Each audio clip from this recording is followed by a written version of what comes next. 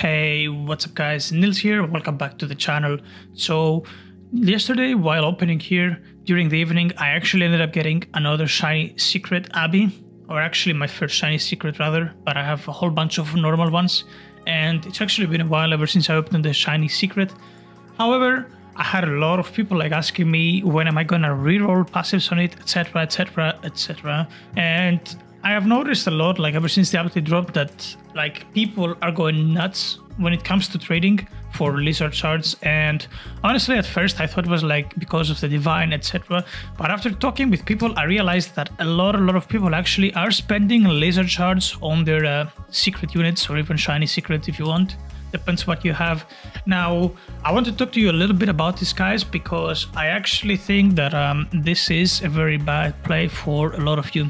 Now I want to make this simple, right? If you are a free-to-play player, or if you are a beginner to slight intermediate, so you're on the very lower stages of getting strong, it is okay to roll on this secret. But hear me out, please. If you are a player that's intermediate towards advanced, because I have seen actually advanced people rolling shards on these secrets, you are making a huge mistake. Now, if you're slight of an advanced player, you will eventually get your hands on a Gilgamesh, right? Maybe not this update, but you will at least get it on the next update. So hear me out. The best thing that you can do for yourselves is to save all of these shards and stack them up for when you get this Gilgamesh. It's not really worth using the shards right now. Once again, I repeat, if you are if you're a beginner player, or you're slightly getting towards that intermediate bracket, you should use the shards, because it's gonna be a very long time and it's gonna be hard for you to get a divine. But if you're a little bit of an advanced player, if you're actually decently strong at the game, you should hold on to your shards. Now the reason why you should hold on your shards is that the difference actually from map to map on the secrets is not that big of a deal. So let's have a look at Psychic side, right? So Psychic City Esper King is 380 base damage.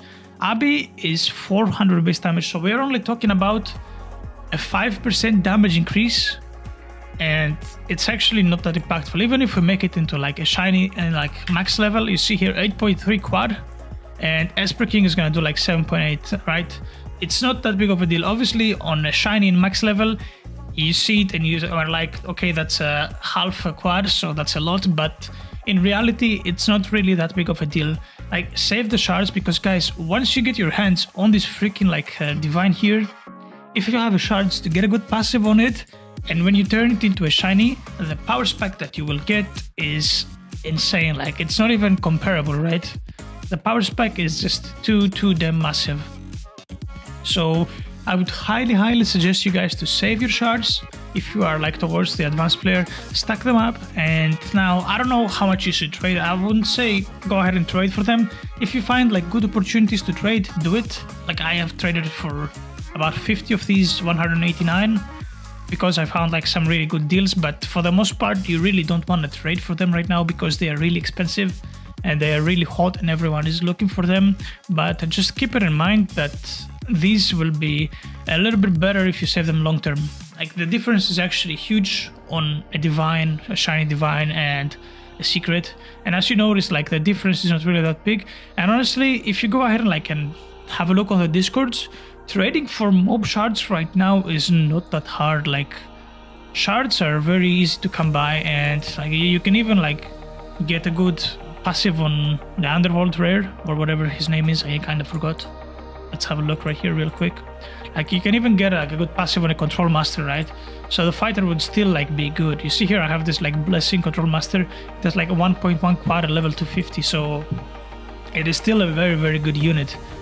So that was pretty much all I wanted to tell you. Just a quick reminder that if you are one of these better players and you are strong, you have a couple of quad DPC, save up the shards, because once you get that new divine, your DPC is just gonna skyrocket. Because imagine getting a Gilgamesh and you have 300, 400, 500 of these shards stocked up, which is what I am personally aiming to do.